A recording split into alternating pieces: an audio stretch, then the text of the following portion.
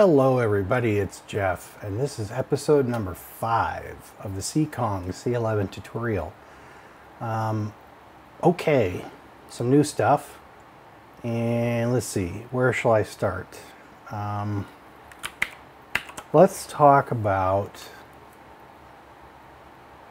tile maps. So I got to thinking about this the other day, and I had originally written a tool in Rust to take a bitmap screenshot basically that's been tidied up, and palette data and tile data, and it goes through and it tries to find the best match and build a tile map, which is where this data came from here. And this works. It's pretty accurate. It's not 100% accurate, but it's cumbersome, right?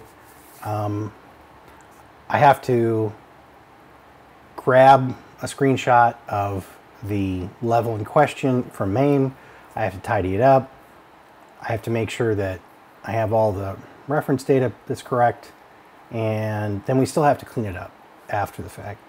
And so we have about, I don't know, there are 4 screens in Donkey Kong for gameplay, plus attract mode stuff, plus the title screen, plus high scores and other stuff, right? So let's say roughly there's somewhere between 8 and 10, depending, tile maps. So I got to thinking, okay, how hard would it be to just build a tile map editor right into the game? And also, how difficult would it be to just save the tile map data to a data file and read it back in?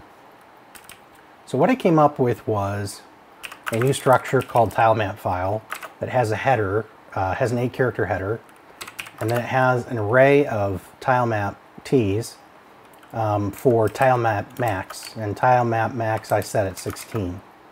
So since a tile map is exactly 1,000, well, I take that back. It's what is it? It's 2 bytes. It's 4 bytes times 1,000. So it's 4K. Oops. 4K times 16. So it's a 64K file, is what we're going to have. That will have all the tile maps. It'll have room for 16 tile maps for the game, which for Donkey Kong is more than sufficient. Which also means we could create some new levels, right? Just for the fun of it. I created a function called tilemap_init. So what tilemap_init does is it uses string copy. So this is string length copy. This is the destination pointer. It's that header. So I have a static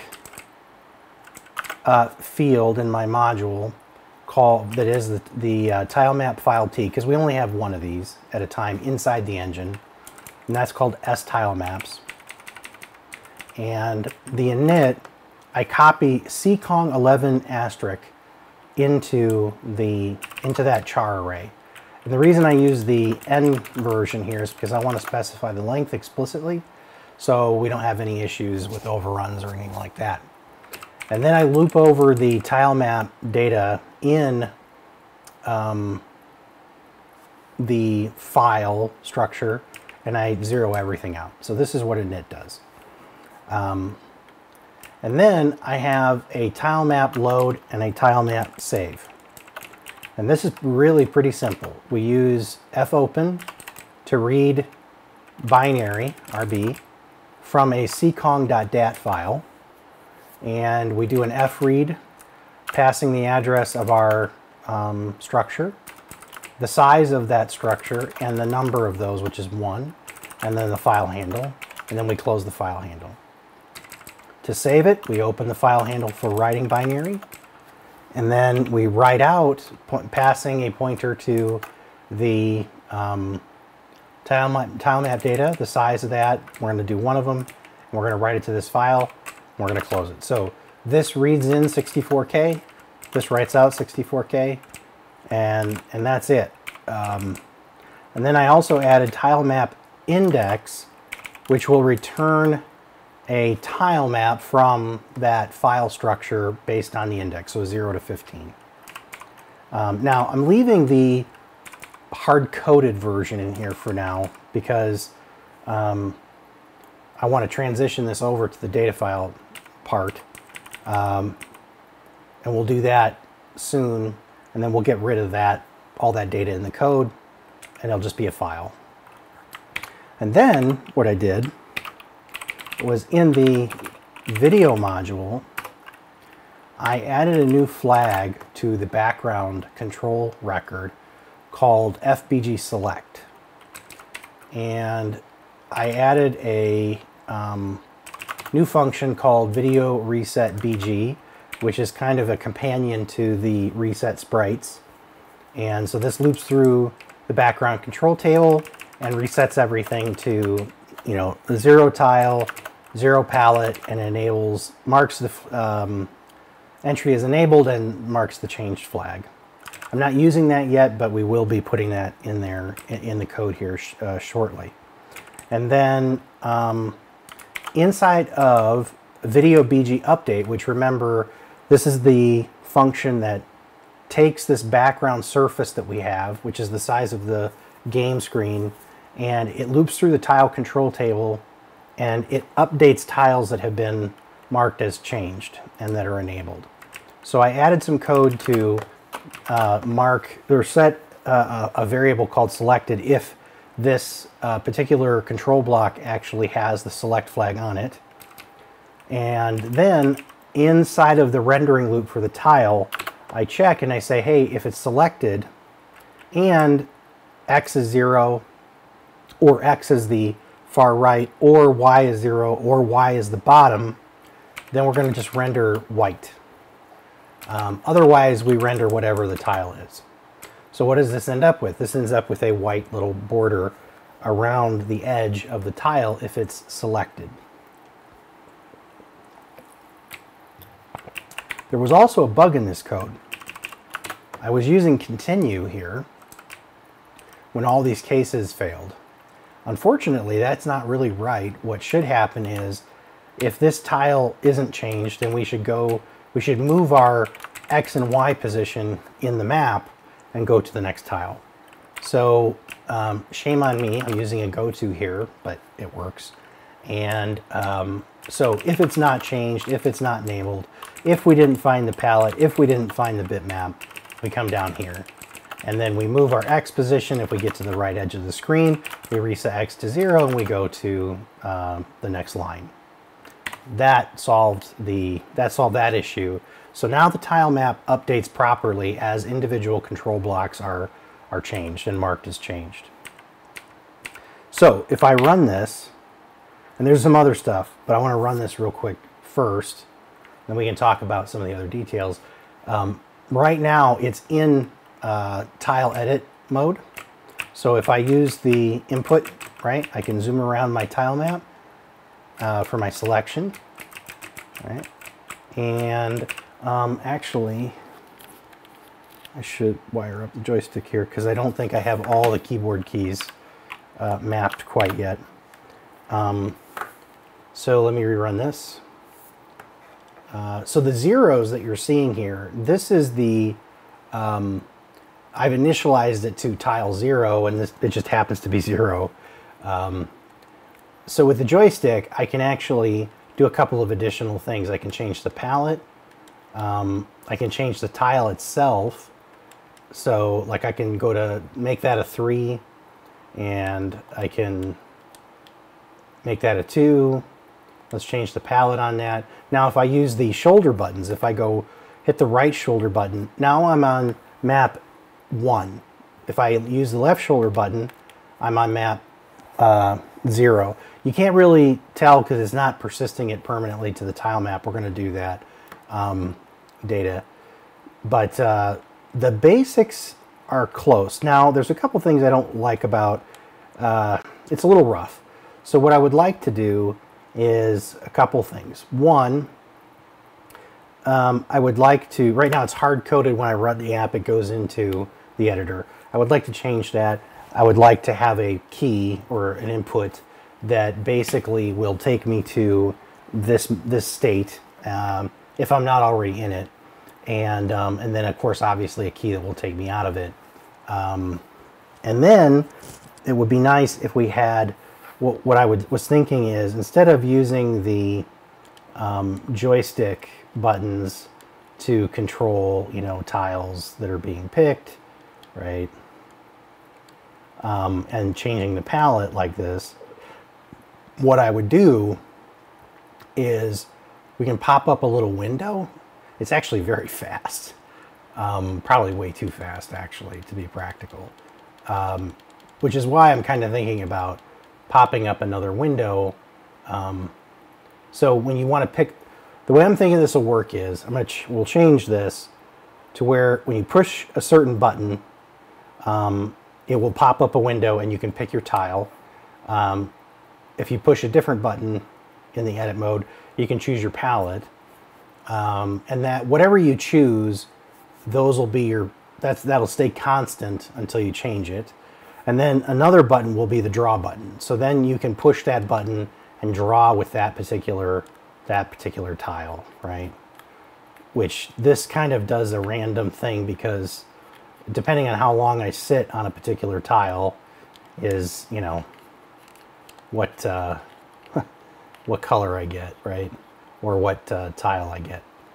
So it's a little, the heuristics aren't great. The user input system isn't good enough. So we're going to improve that and get that to where it's really good. And then the other thing we're going to do today, and actually I think we'll do this one first, is let's write the code that's going to allow us to draw that top banner, which has got the high score and the number of lives and all the other good stuff. So the other changes that I made were in game. So instead of pushing the long intro, which is what I was doing before, I'm now pushing this tile map editor state. And it's a state in the state machine, just like everything else, which is kind of nice because it's a stack. So that means if we're wherever we're at in the game, if we decide we want to go into edit mode, we push our edit button. It'll take us into that state. We'll do our thing. We exit. It'll update the file. It'll update the tile maps, and then we can resume. So that means we can tweak things as we go. And that'll hopefully improve the turnaround time. So I added in the tile map editor callback functions.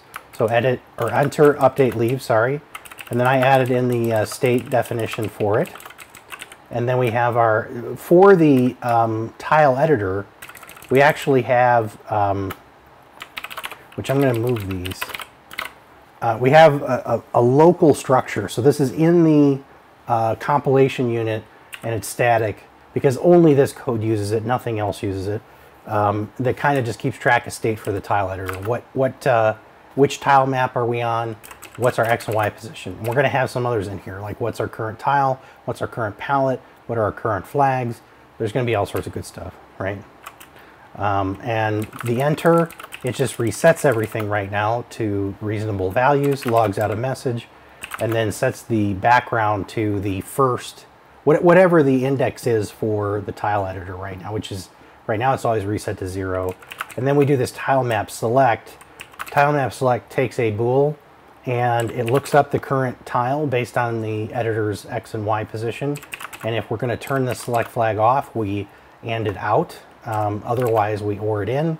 And then we always OR in the changed flag because we want the update process to update that tile or those tiles.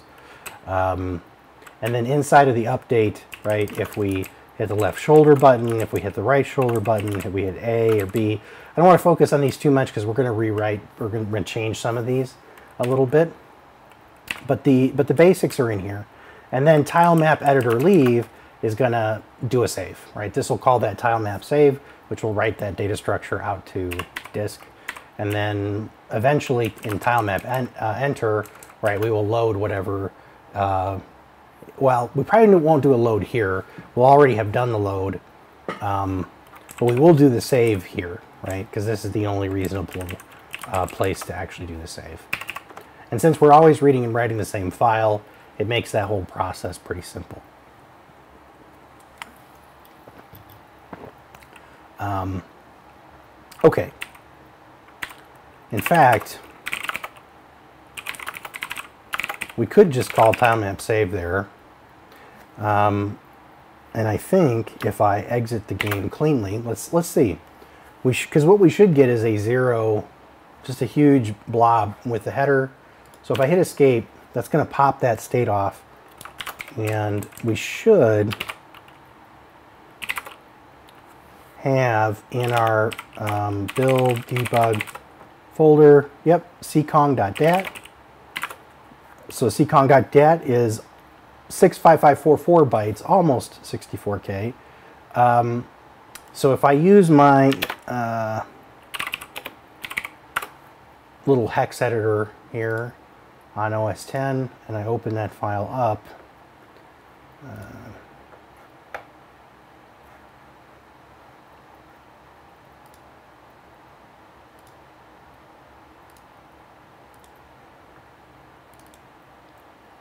yep, which is exactly, so here's our header, CKong. I know this is really tiny on the video.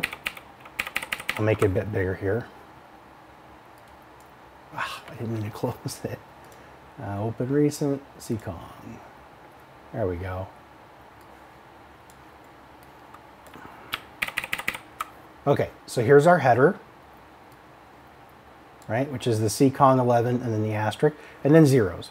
Now, the zeros because we're not saving anything yet. We're not putting anything into the structure, but eventually, as we edit these and we copy the data into the tilemap data, which is here, when we exit that state, it's going to call save, it's going to write it to this file, and when the game starts up, it's going to call load, and it's going to load whatever's in here. So, I mean, the tile maps will just be round-tripped, and that'll be that. So that part works just fine. So here's what we're going to do. First, in game, we're going to go back to long introduction. So let's rerun that, make sure that the changes I've made haven't, yeah, that's fine. So here's the game. I can still move Mario around. And remember, I turned on up and down because we were testing that clipping stuff last time. So this is fine, right? This works. Ooh. It still clips at the top like it's supposed to. Okay, so that section that I'm talking about, I'm going to use Mario as my pointer here. I'm talking about this top line where it says high score and the line below it and these two lines here. This is very consistent on the arcade. This top header pretty much appears everywhere. So what we're going to do, and all this is code, this is all data. I mean, technically the high score thing and the L equal could be part of the tile data, but we want to be able to generate this stuff on the fly. So it's, 1, 2, 3, 4 lines of the map that we're going to generate with code. Okay, so we're going to do that first.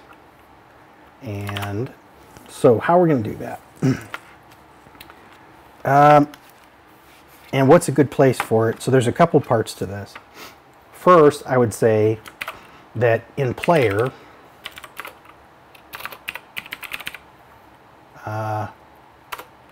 there's going to be a function, right? Because we have lives, level, score. Where should high score go? Because high score is kind of owned by the machine, right? It's stored in non-volatile RAM in the machine, and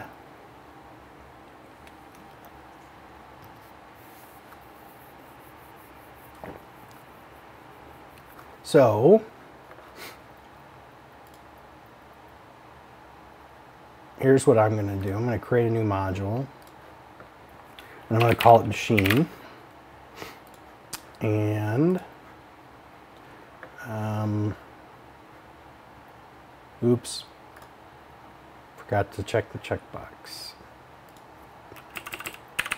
No PP for you. I shouldn't make dumb jokes.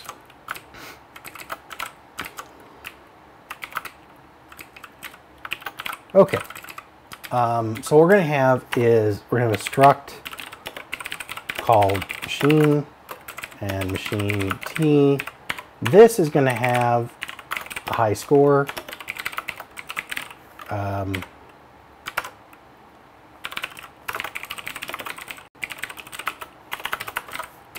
And we'll probably have some other things on here, like definitely for sure we'll have credits.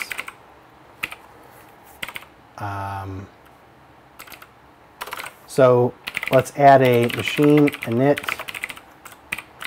and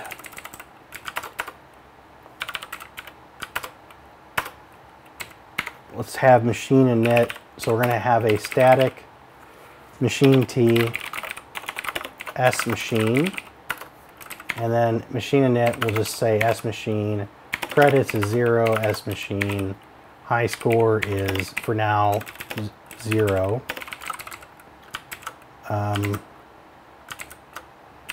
We'll do machine load config and machine save config.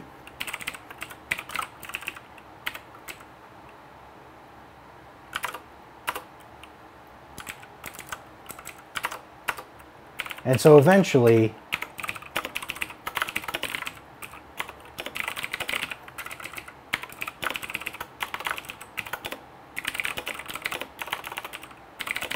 we will have a config thing that we read and write for the machine. And this is going to have the high score table in it. It's going to have any other configuration values we want to be accessible within the machine. But for now, and we need an access function, right? So machine t machine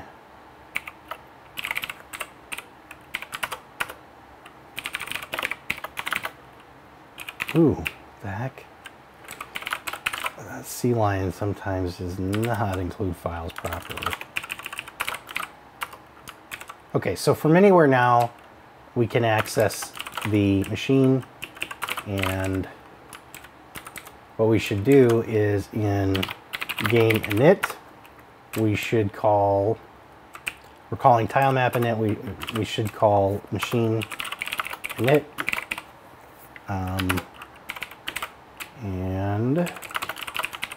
and machine here again refers to the arcade machine.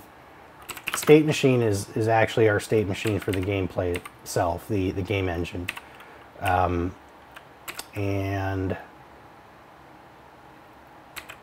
I'm going to go ahead and tile map load here because I think it's safe to do. Then we do a video init and we push our initial state, and which is still not really the right initial state, but it's okay for now. So let's run that. So the reason again that I added the machine stuff is because I'm trying to think of all the parts that go into this header, right? And so some of it is like the high score, that's from the machine. Player 1 and player 2, that's the current state, that's the current player data, just like lives, and now the level 2 is kind of the current state. So we have 2 or 3 spots, right, that we're going to pull information from. So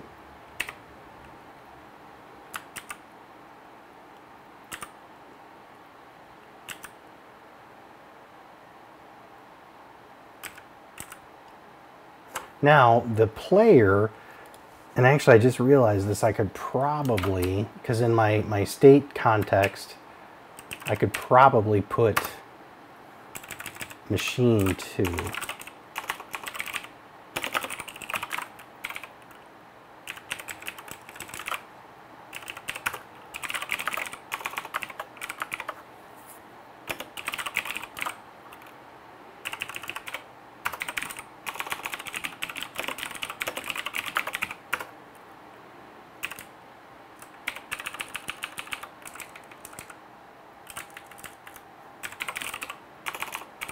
So I did a forward declaration there because it's a pointer, And I mean, we probably technically could do the same thing now with game controller TE.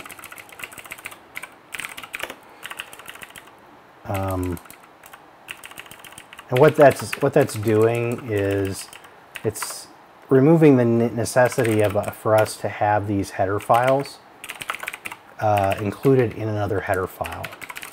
And you might say, well, why is that a problem? But what ends up potentially happening is you get into, as your code gets complex enough, you run the risk of having like recursive includes, like this include needs that include because it's defining things.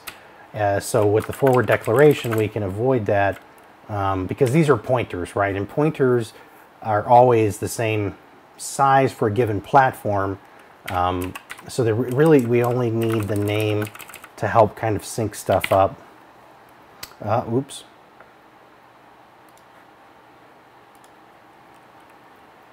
Right, so, and then here, see, so notice, in the game, so in state machine, right, which was including all these files, game was including state machine, which then had access to these other structures.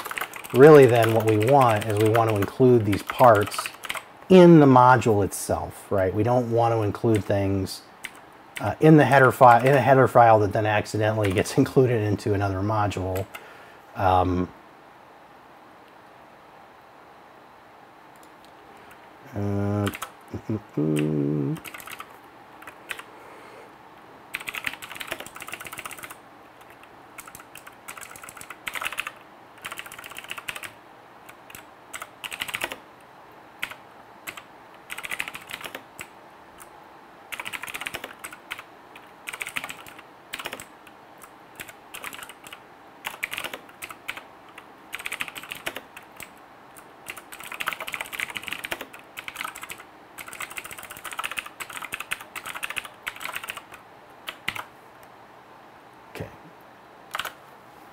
Okay, so we cleaned up that header file mess.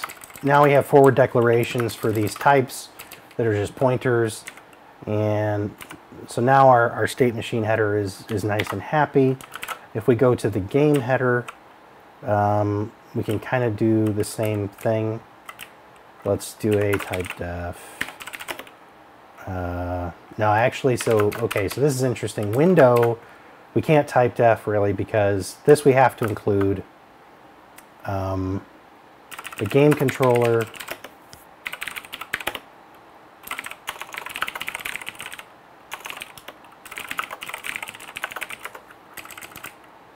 we can eliminate that. And the linked list, we can also simplify that to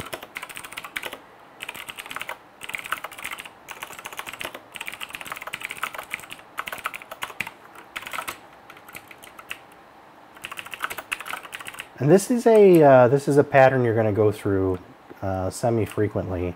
So like we're including string here, but we're not really using it. So the only thing we have to include right now, because again, we're composing that structure inside of the game context structure, it's not a pointer.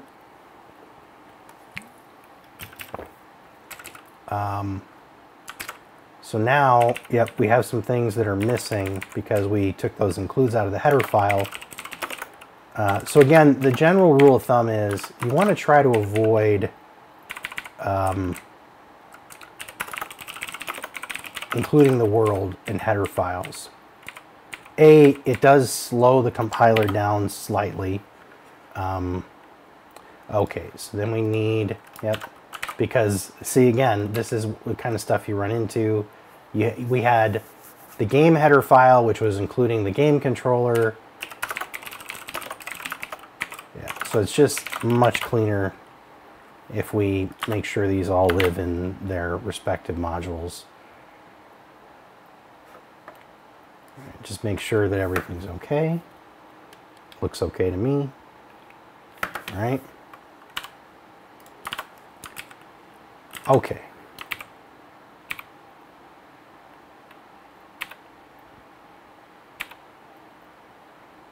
Better. better butter. Okay, so in game init, we're calling machine init, tile map init, tile map load, video init, pushing our state. I think on the shutdown side, we're fine. We don't have to do anything else. Or I should say anything new. Okay, so now let's go to our state machine. And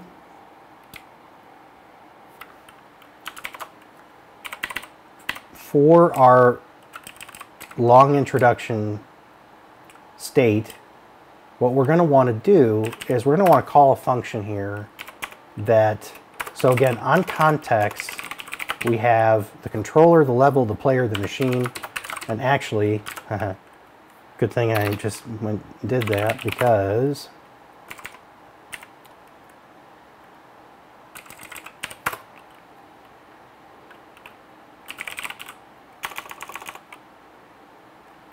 that's game context.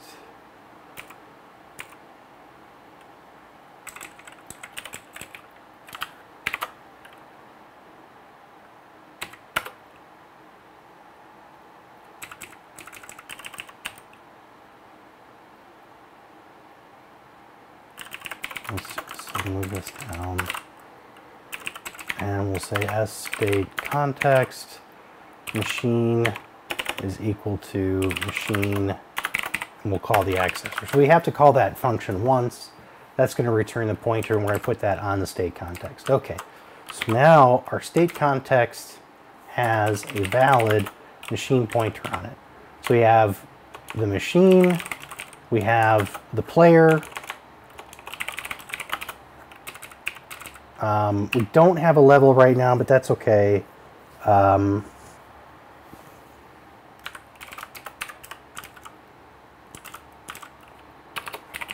let's look at player.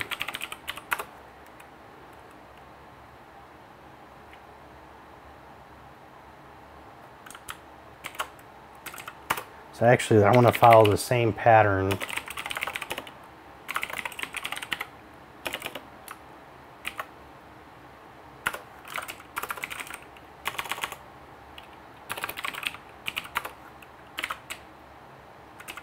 So let's take that.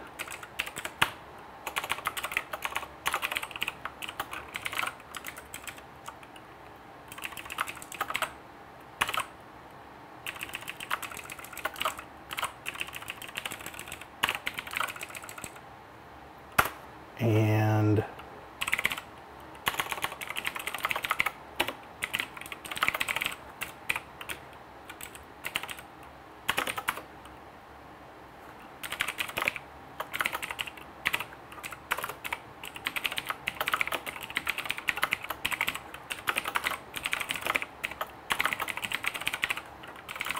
okay. And I'm going to be really lazy. I'm going to go to the header file, paste that, get rid of the body, and now we have our prototypes. And the initialization for these is simple. Since these are all base types, these are just numeric types, we can just initialize these cleanly in line. So we don't need to have a player init. And then in game init, s state context player is equal to player 1, right? So now we're kind of following the same consistent pattern everywhere, and that makes sense, right? The player didn't feel like it belonged here in this module, but the state context does. That makes sense. And okay, so now context has player information, and player has the level, numeric level that he's on, has his score and his lives, so that's like a big chunk of it. So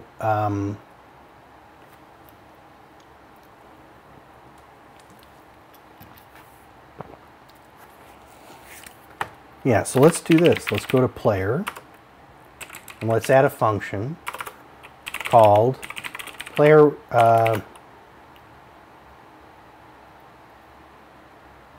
status player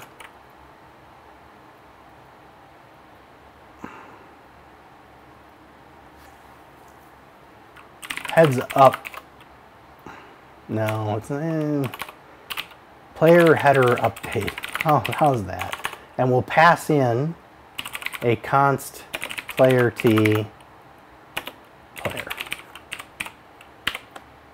So the same function will be able to service either player, although they are zoned differently. So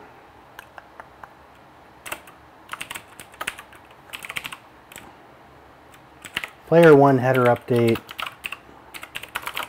player 2 header update. Sometimes simple is best. Okay. So now in our module, we want to include video. And okay, so let's, how are we going to do this? I'm going to run the app. And so 1,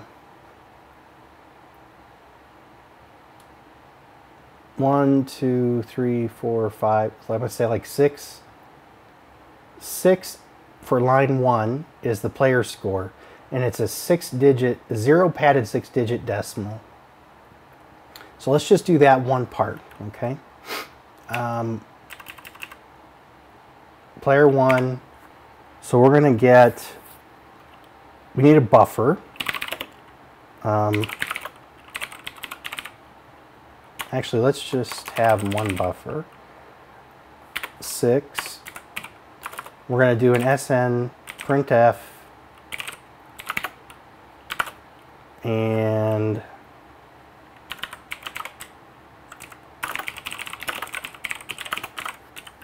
so SN printf does a printf, a formatted print to a string buffer with a specified length.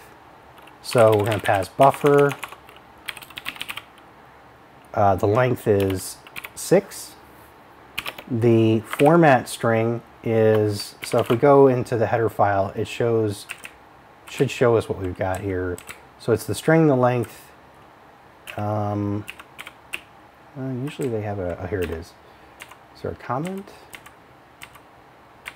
Usually they have a comment that shows the,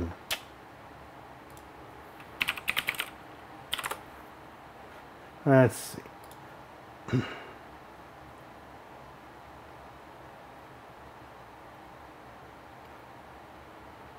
So the buffer, the size, the format, and then the values. Okay. So it's going to be %06D, and we're going to use splayer1 score. Okay, so again, remember %D is an integer substitution, right? 06 just means pre-pad it with zeros for a max length of 6 digits, and it's a decimal, or not decimal, it's an integer. So this formats the player's score into this string buffer. So now what we want to do is we want to walk the characters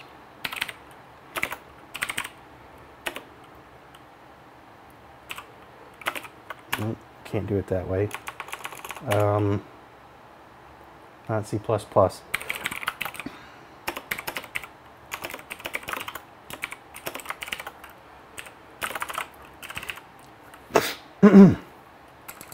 So we want to get a BG control block T pointer, and we're going to use video tile, which is a function we already have. It takes a Y position, which in this case is 1. So it's the first line down, and we know it's 6. We said it was 6-ish on the X plus I, and we want to cast here. And then we're going to set the tile equal to buffer sub I. So how does this work? Well, the folks that did this were pretty clever, and they typically would put the ASCII values, so A through Z, 0 through 9, they would typically place these in the tile map at the appropriate ASCII index, so that you just would place an ASCII value in your buffer and voila, you get text.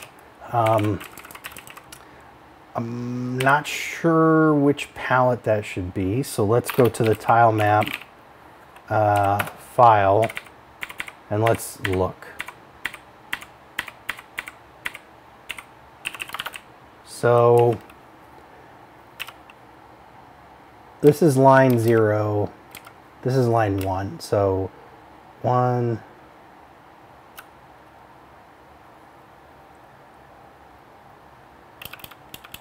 so these are the zeros for the score. So 1, 2, 3, 4. It's actually 4, not 6.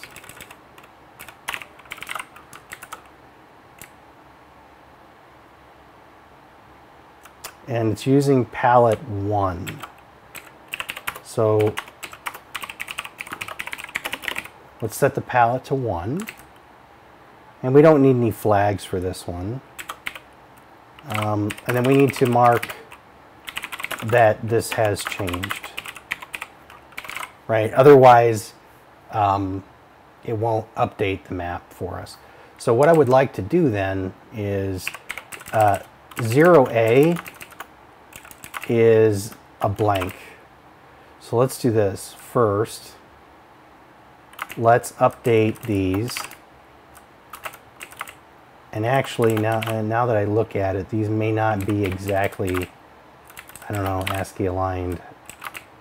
So we may have to do some adjustment.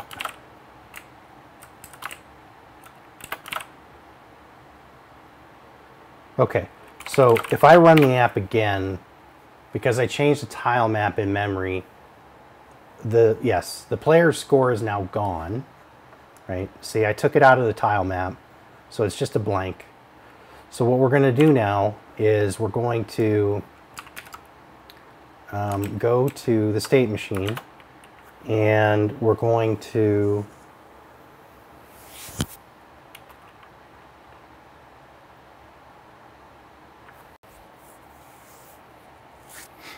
let's do it on enter, because again, the score we only need to update the tile map if the score changes. We don't need to update it every frame. So what I'm going to call here is player 1 update, header update, and since this is a module, we're cool including that header file, no issue there. Okay, so we set Mario's position, we set the tile map, we set Mario's position, and we call this update. And this update is going to put something in the tile map. The question is, will it be right? So let's see. No. It's close. We're off, though. I'm not sure why. Okay, so let's look at the tile map data.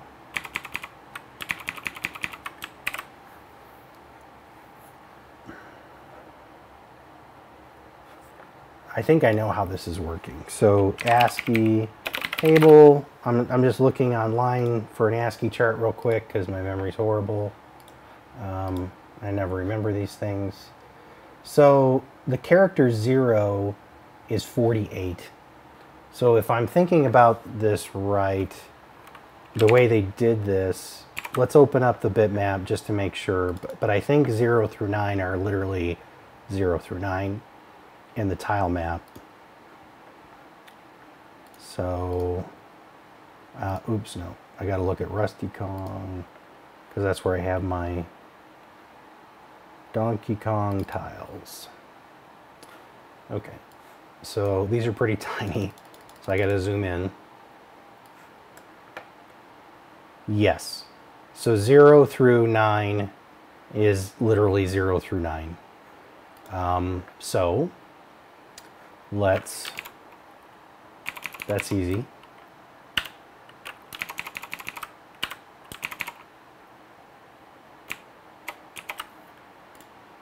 So we go back to player, and we can't just use the ASCII value directly. We have to subtract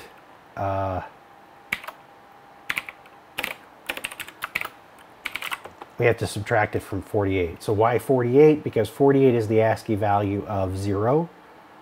And so that's basically going to 0 base. It's going to take the ASCII number, it's going to 0 base it, yes. Here's what we got. Now, we're off though.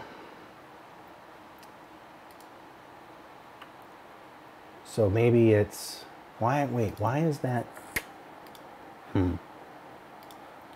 Very interesting. Let's do this. Let's rerun it. Let's walk through this code and see what we see. So first, we have the debugger.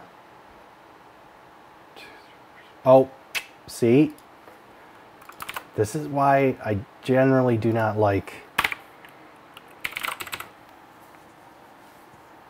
the null is in there. I didn't make enough room for the null.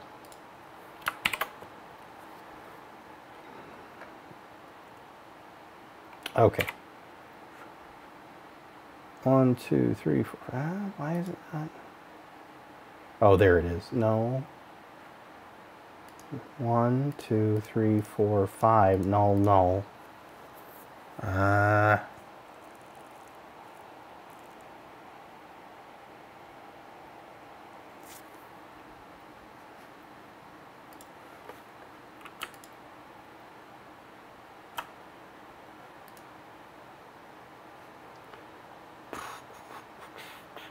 So actually, first, we probably want to make this a 32-bit integer, because if we want a score of 9999999, that's going to be easier that way.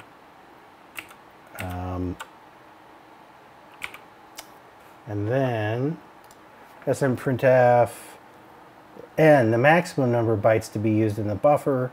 The generated string has a length of at most n minus 1. Leaving space for the additional null termination character. Yeah, which is what I would expect.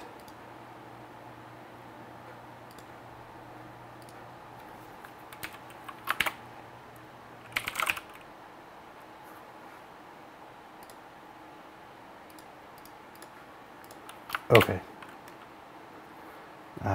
It warned me about something.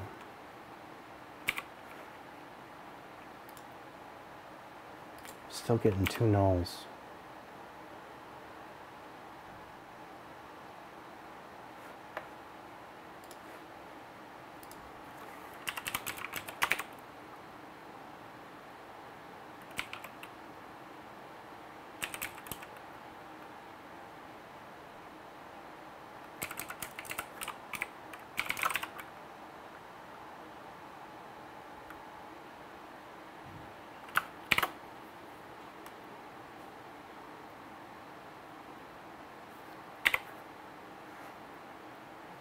Two, three, four, 5. Yeah, and then there's 1 null. So if I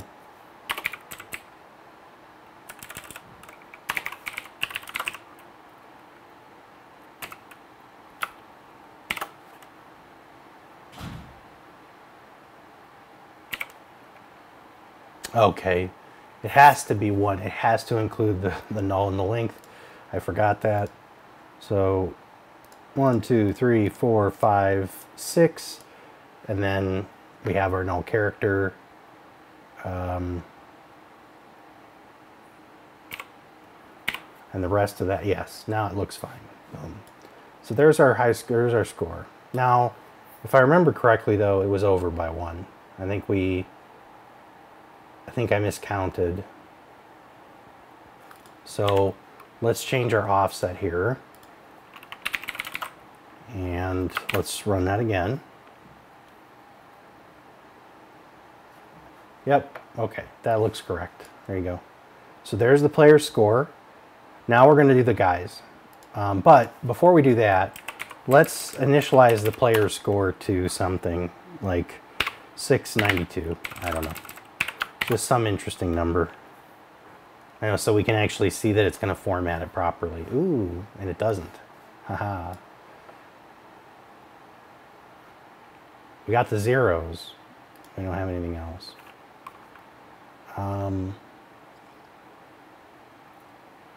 Oh, right, because I'm a silly goose.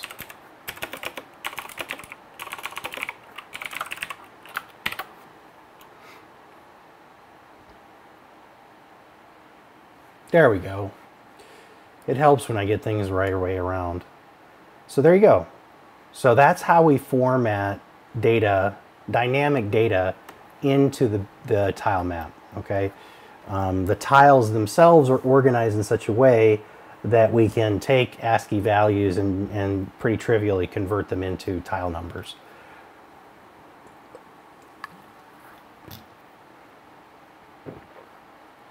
Now let's write, let's write the code that does the players. So this is line 1, this is 2, this is 3. So let's go to the tile map.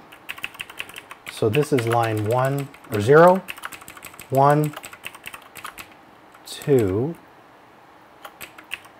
3. And here's the guy. FF02, FF02, FF02. Okay. So the tile is FF, the palette is 2. So let's change the tile map to have blanks here.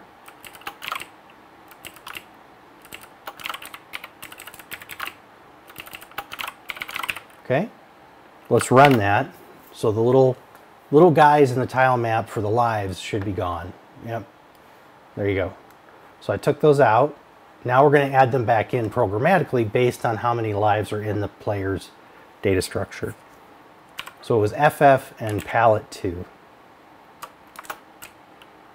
So we call this one function. It's going to do the player's score, and it's going to do the player's lives. So the easiest thing here is to just loop is less than sPlayer1 lives, and oops, we're going to copy that, paste it there. This is going to be, the tile's always the same, the palette's always the same.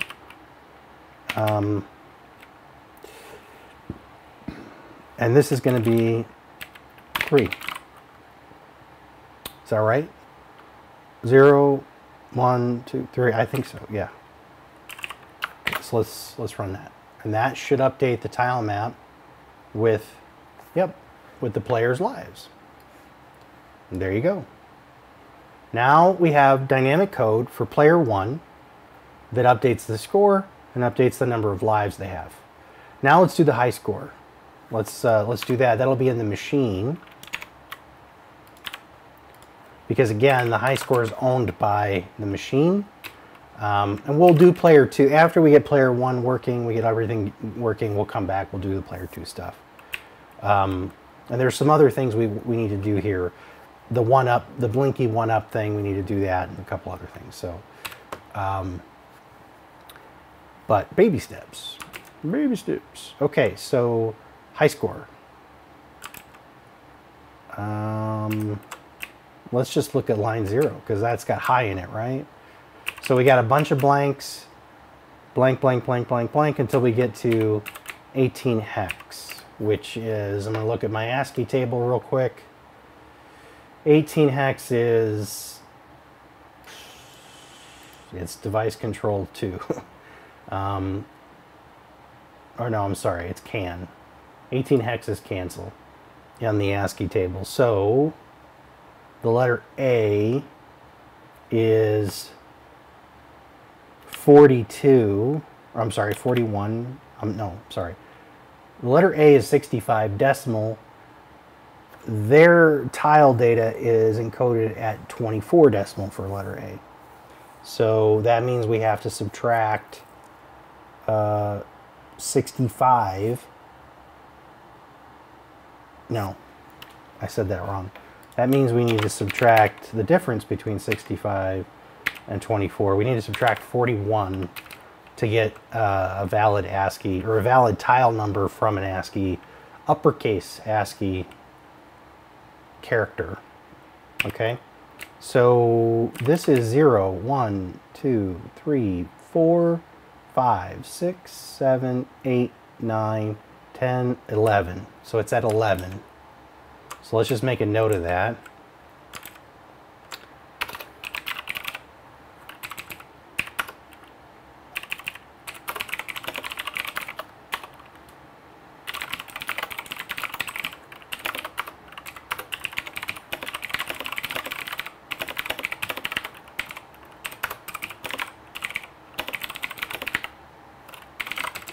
Okay, so let's just, I think we have all the pertinent information we need, except that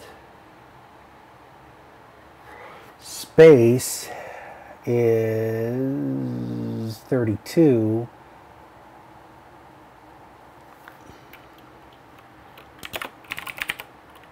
Yeah, that's not going to work.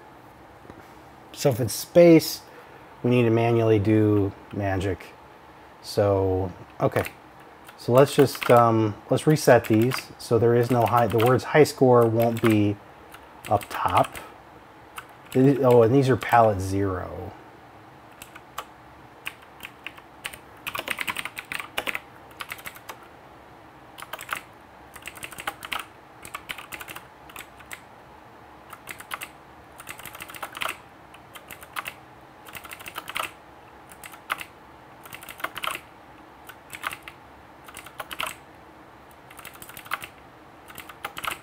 Okay, so I'm going to run this, and yep, high score, the word high score on the top line is gone. Now what we're going to do is we're going to add the code into the machine update header to do that dynamically.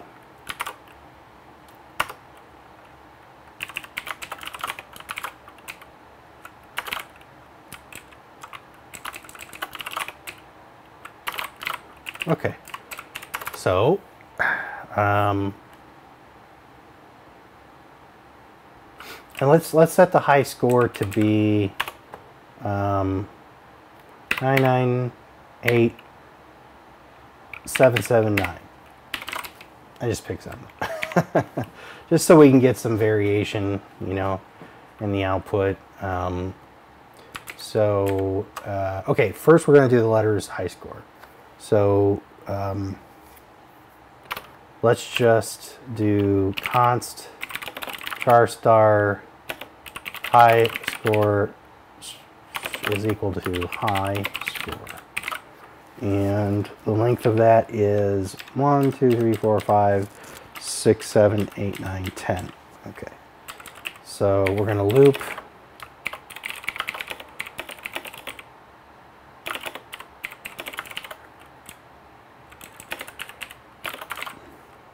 Okay, oh no, let's not do it that way. I'm gonna rape and paste here, which is dangerous, and be careful with rape and paste. Okay. So we're gonna be at line 0, and our offset we said was 11. Our palette is 0.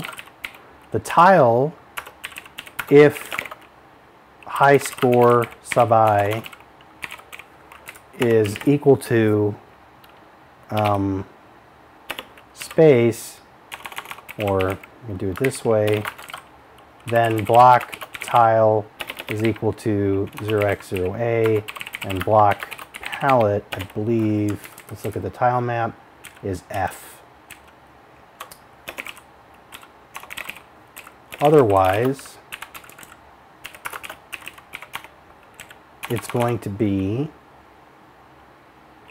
high score I minus 41. And then we mark the change flag, And there you go. And what we can do, we can push this down a layer. Oh, I'm not calling it yet. I need to add the call. Okay, so let's add the call into the state machine, into the enter. So machine header update. Now I'll run it. Ooh, it's off. We're getting OPNO. Yeah, that's interesting. So let's look at the tile bitmap. We're getting OP. We're getting all this stuff down here. Okay. So we're 1, 2, 3, 4, 5, 6, 7, 8 off. Too high. 8 off, too high.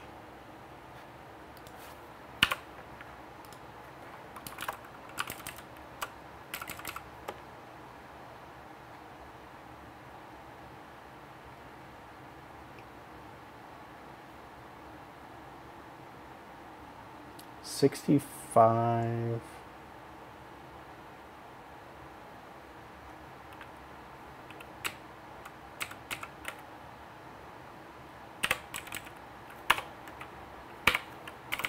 Doesn't seem right, but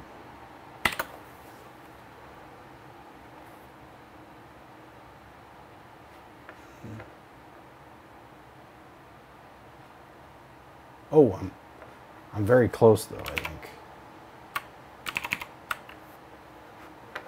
Yeah. So it's 50. Why? How did I? I'm confused.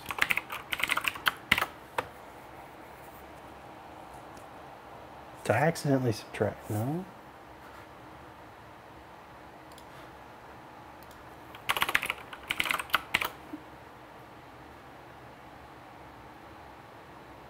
There it goes. Okay.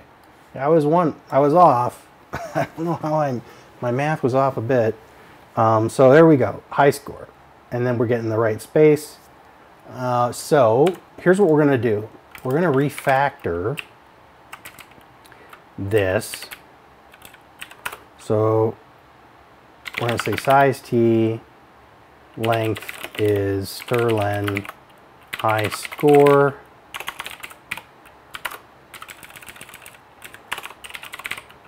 Let's make sure that works. Yep, that's okay. There we go. So here's what we're going to do. We're going to take this block. We're going to go to video.c and we're going to plunk this down. Video bg stir const char star high score. We're going to rename the variable though. Okay. So now we'll rename this to stir. And oh, and we need another parameter. We need, what is this? We need a uint 8t y uint 8t x. So this is going to be y. This is going to be x.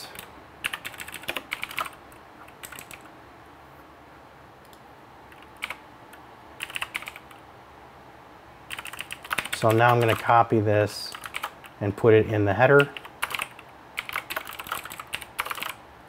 So the prototype is exposed. So here, I'm going to call video bg stir, passing in high score. And the y is 0 and the x is 11. Ah, but there is another thing here. We need the palette. Just realized that.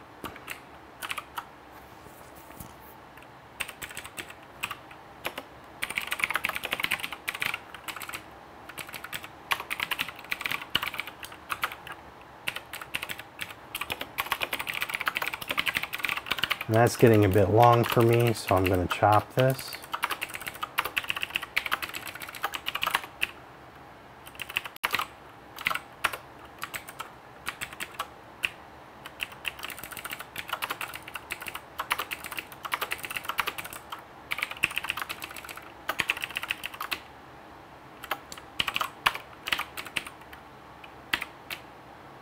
Now you might be asking why I'm not using my string stuff.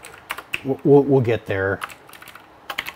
I wanted to kind of do a little bit of some folks suggested that I do some stuff with the standard string library, so I just wanted to include some of that in here. Okay, so we pass in the string, the y, the start x, and the palette. We get the length of the string passed in, and I suppose we should do what we do for everything else. We should assert that stir is not null. If it is, something bad has happened. So we get the length, we loop from 0 to the less than the end of the length. We get the control block for our y and our x plus our increment, our offset. If the character is a space, then we set the tile to A hex and we set the palette to F hex. And this is always the same, you know, for that blank that we see. Otherwise, we set the tile to the character minus 48, which offsets correctly into the tile map, so we get character values, letter values. And then we set the palette to the palette that's passed in. And then we set the changed flag. So now, in the video submodule, we have a routine that does strings. So all we have to do is call this. So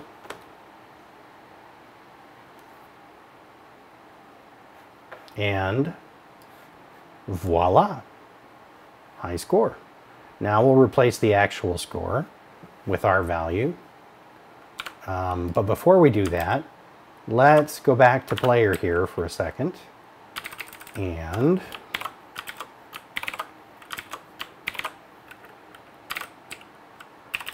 let's refactor this so that we have a generic way of doing numeric strings, because, well, actually though,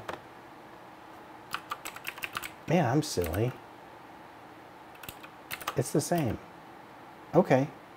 We can actually use the same routine. The offsets are the same. Interesting. I didn't notice that. Let me just double check. Yeah, the offsets are the same. Okay. So actually we already have it. It's called video bg stir, and we pass in buffer, and our y is 1, and our offset is 3, or x is 3, and our palette is 1.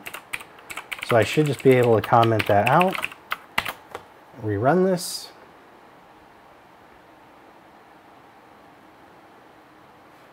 and there we go. So we have the same routine that's doing this, that's doing the high score, which means we can do this score very trivially now. So we'll get rid of this. I'm going to copy that block. We're going to go to machine.c, and we're going to stick this in here.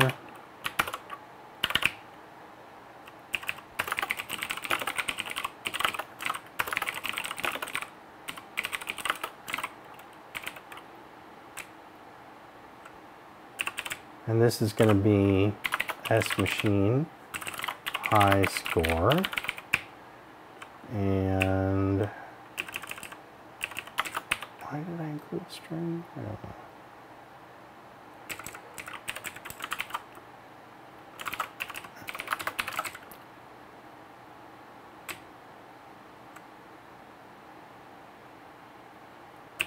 So the high score is just below the words, right?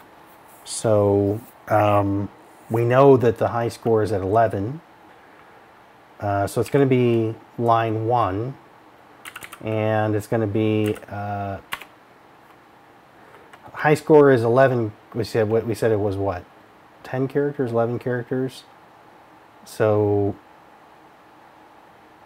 I'm going to say it should go to 12, and the palette should probably be 1, just like.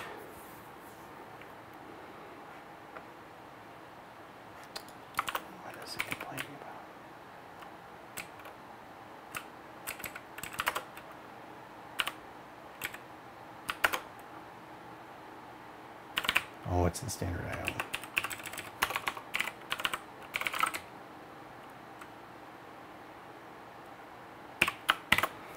So let's see what that looks like.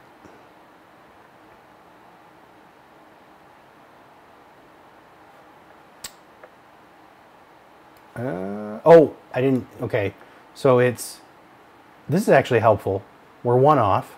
So the game actually put it at 13, but also I forgot to take it out of the tile map data itself. So that right,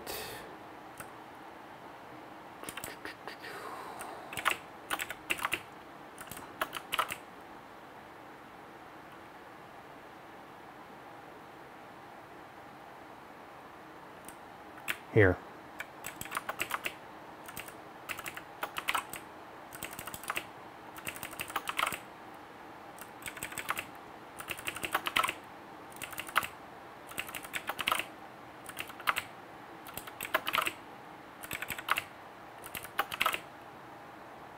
There you go.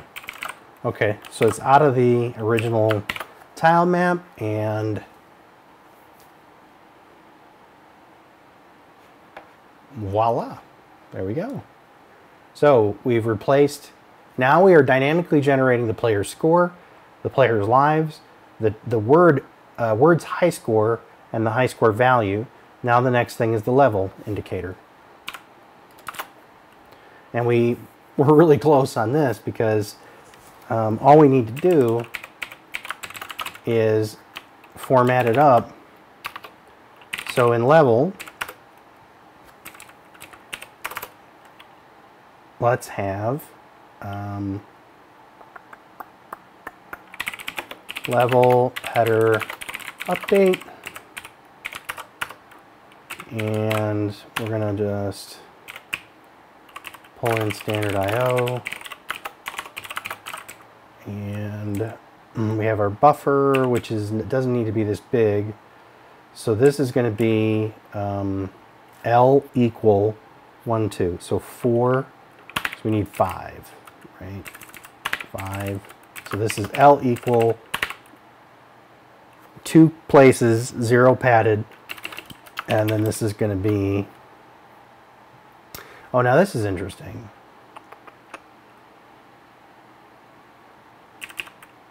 The level, it doesn't know what level. It's the player that knows that. So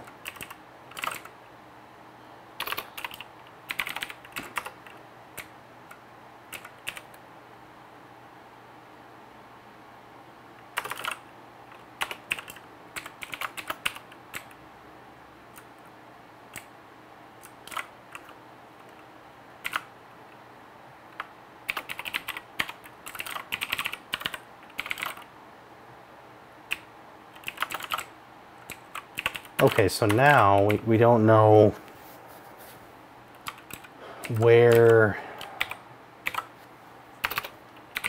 in the tile map that is. I'm going to guess it's right here. So it's palette 2, and I would say this is 1, 2, 3, 4, 5, 10, 15, 20, 1, 2, 3, 4, 24.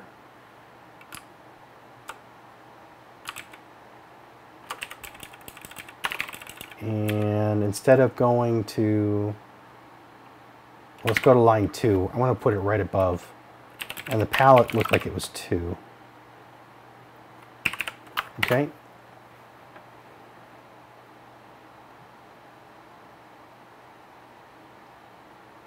Ooh, close. Very close. So I'm one off horizontally. And the equal sign is probably a special case. So this is 23. And let's look at the tile map, or the tile set. The equal symbol is, looks like 0, 1, 2.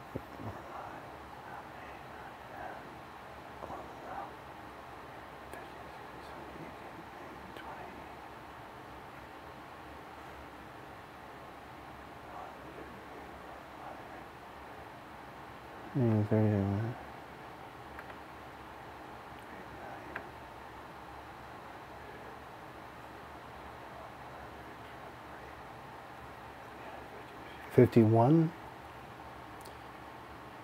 All right, so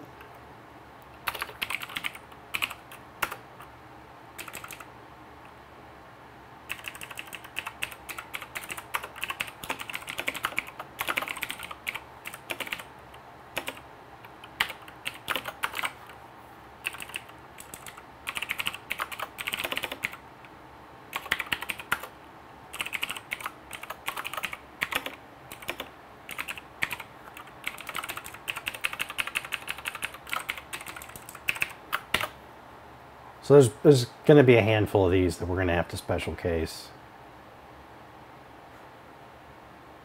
Okay, so I'm, as usual, I'm one off. Looks like. I can't count. Yep, I'm one off.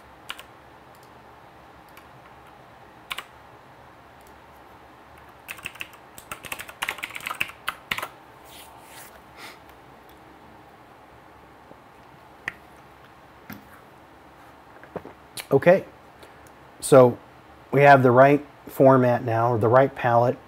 So let's do this. Let's go to the tile map. And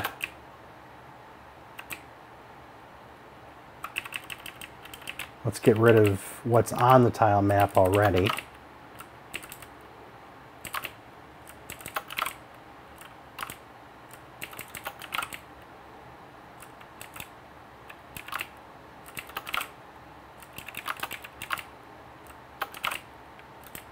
Okay, and let's just double check and make sure that that one goes away. Then we'll move ours down and we'll fix the default level number.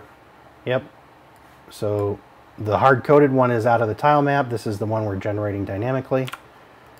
Let's go here and set the player level to, actually let's do this. Let's just, it's probably going to be 0 based for us.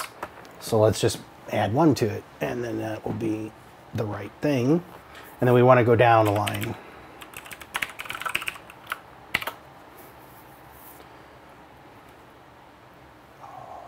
And, yep, there we go. Yeah. There's our level indicator, our high score, our player score, our guys, and of course, everything else continues to function normally. And again, we only have to call these update things. Like, so if the player loses a life, we call player update header update. If the score changes, we call player header update. If the level changes, and so on and so forth. We don't have to change, we don't have to call it every single frame, because once this is in the background bitmap, it's fine until, you know, something new comes along. So that's big, that's huge, because now we can change the tile map programmatically on the fly, and that's going to be a very important piece in the whole puzzle.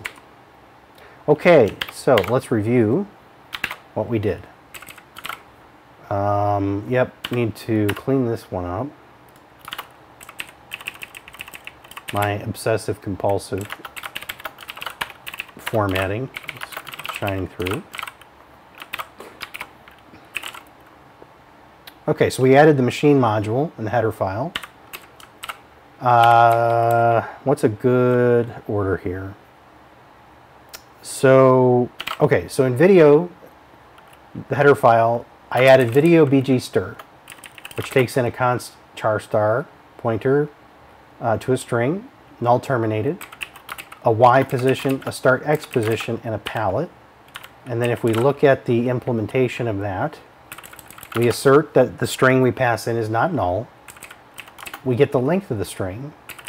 We loop through each character in the string. We grab the control block for the background for the y position and the x plus our increment, right? So we're starting at an x and we're going over one character at a time based on the length of the string. If the string character, so if the ASCII character is a space, then we need to put the tile, we put the 10th tile in, because that's our empty, and we set the palette to F. If it's equal, then we're outside of our kind of our ASCII range, so then we just hard code tile 52, and we use the palette that was passed in. Otherwise, we take the ASCII value, we subtract 48, that offsets the ASCII value into the Donkey Kong tile map properly. We set the palette, we set the change flag, and we loop until we're done. And that allows us to dynamically put text into the tile map. Then in the tile map, I took out the hard-coded values that were there. Because again, remember, I took a screenshot from MAME, and then I converted that into this data set with my tile map ripper. But again, this data is data that the program generates. It's not really a part of the tile map. So I just took all that stuff out. And in State Machine, I tidied up headers. I noticed that I was including a lot of headers and it was kind of getting out of control. And again, the general rule here is, unless it's a external library, I'm trying not to include headers within headers where I can avoid it. So I just did a forward declaration. So this is, again, you can think of this as a prototype for the compiler. And that allows me to use these as pointers without including the header file. I added the machine T pointer onto the state context. So now, again, the states will have access to everything. They'll have access to the machine, they'll have access to the player, the level, the game controller, and anything else we need. In the implementation file for the state machine, I added some includes because I took them out of the header. I moved them into here, and then we have a new include here for the machine. And then I moved my private structure under the header block here, or the comment block, just so it's all kind of together. And then so also tile map editor, we call tile map save. Now right now it's just saving out a bunch of zeros in the header. Eventually though, real soon here, next couple of episodes, this will be saving real tile map data after we edit it. And then when we enter the long introduction state, I call machine a header update, so that updates the high score up at the top. And then I update the player 1 header information, so that updates the player's score, the number of lives, and the level. And in player, we added accessor, so we moved the player structures into the player module to kind of be consistent. I changed the score to be a 32-bit integer so that we could go up to 999,999. And then I added two accessors, one for player 1, one for player 2. And then I added two header update functions for player 1, player 2. In the C file, so again, some new headers, move the definitions of the players in here. For now, I just set the default, I set a score here so we can actually see something besides 0 on the tile map. Our accessor functions just return the address of our players. And then our player header update, we create a buffer, local buffer, that's 7 characters. And we format 0 padded a 6-digit integer score, and then we write that out to the background. And then we loop through the number of player lives. This is kind of a special case, this one. I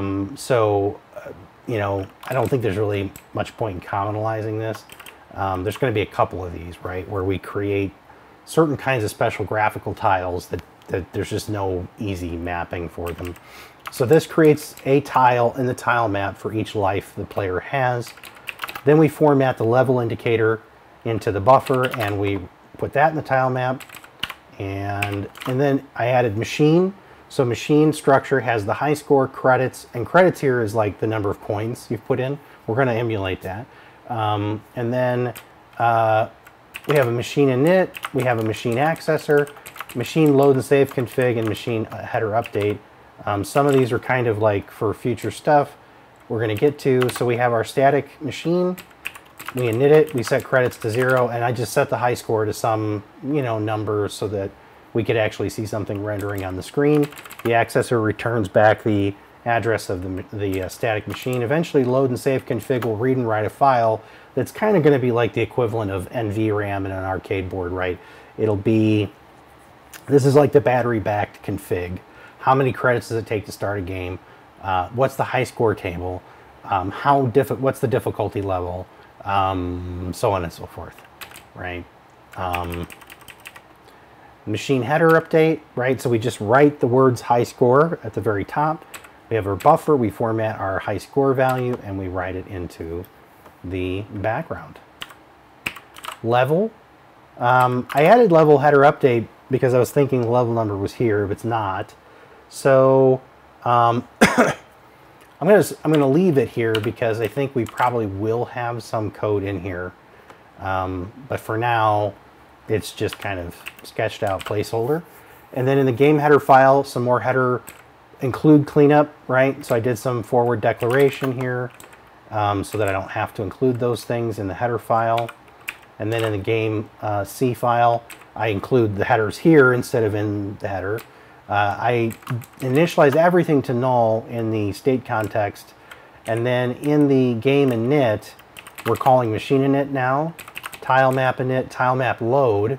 So we load that empty file and we save it out, and then we call video init, and then we set the machine to the machine, and we set the player to player 1 for now, and then I changed the state back to our long introduction state for testing purposes, and that was it. There is one thing I realized here.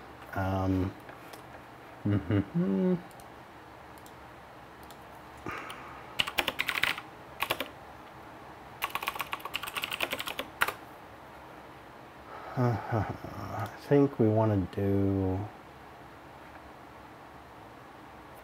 Yeah. Okay. So I realized as I was going through the code review here that there is a bug in this code here, because I actually added save in first, if you remember, which created the file, and then load is fine because the file's there. But what we really want to do is say access CKong dat, and this should be unit standard H.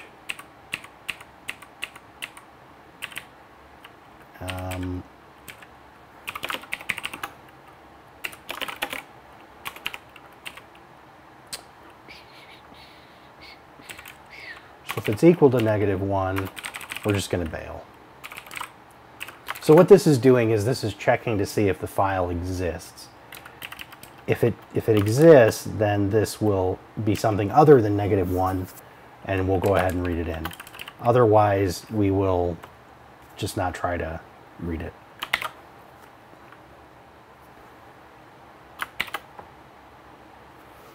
So I'm going to run it once with the file there, and everything seems fine. And actually, what we'll do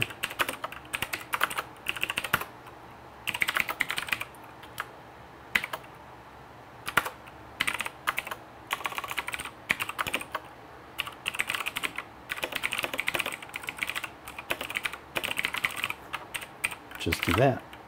Okay, so I'll open up my terminal. I'm going to remove... Ooh. Good thing, I guess, we're going to rebuild, huh? I deleted the executable. Okay, so the app still runs. No worries.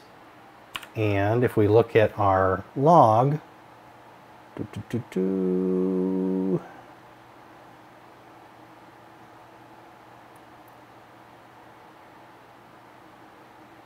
here it is. Warn, CKong dat file is missing, not loading. But now if I run it again, because I've saved it, it's still saying it's missing. Okay. Did it not save?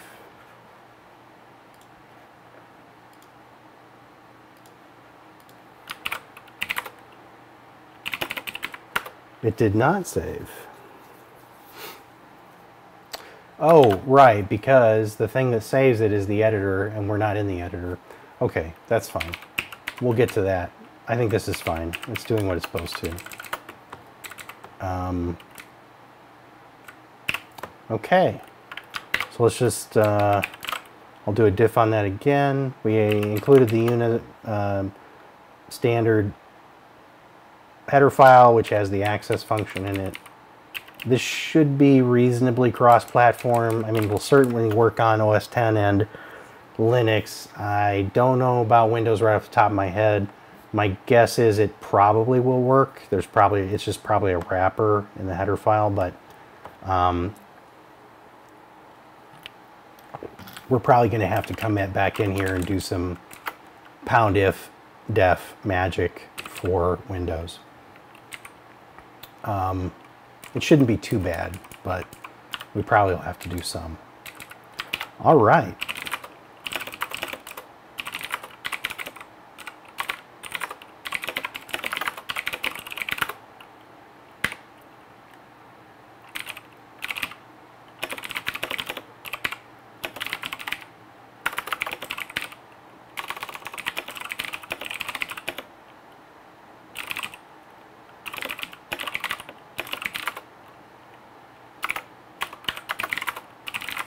Alrighty, I am going to push that up to the develop branch on GitHub, and for this episode, episode number 5, that is going to be a wrap. So in the next episode, what I would like to do is get all the actors configured. So in our one screen, I'm going to throw actors on everything. So we're going to have Donkey Kong animating. We're going to have Pauline.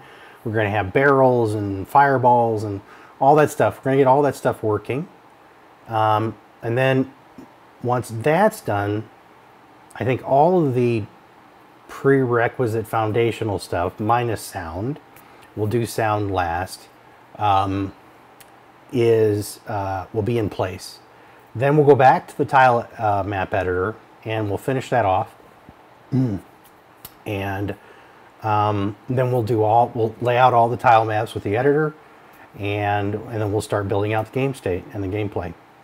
So it's really coming along. And as always, if you like this video, please subscribe to my YouTube channel. You can also join us on my Twitch stream Monday through Saturday, 5 a.m. to 10 a.m. Mountain Time. My Twitch channel is twitch.tv/nybbles.io. That's NYBBLESIO. And yeah, I will be following up with part 6 very soon. So have a good one. Thanks, everybody. Bye.